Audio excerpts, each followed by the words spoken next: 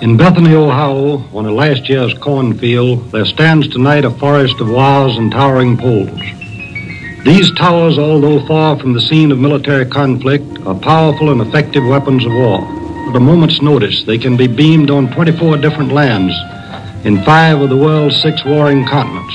They are the siege guns of radio, the heavy artillery, guns of war that can hurl explosive facts against the enemy's weapons of lies and confusion anywhere in the world. They are also potential guns of peace that can be turned against misinformation and ideas that lead to war. The story which is being told tonight is a story well known to countless listeners in foreign countries, to oppressed peoples of the world, to many for whom listening is a matter of life and death.